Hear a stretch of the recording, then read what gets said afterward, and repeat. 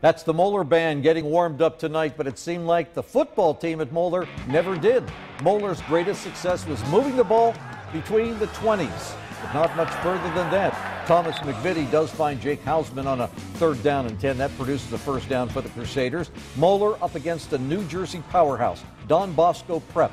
And it was a struggle when Moeller advanced the ball. McVitie again to Kyle Butts for another 1st down. Then he went back to Hausman for another completion, but it got a lot tougher down near the red zone. Bosco wins at 31-14. The Crusaders fall to 2-2.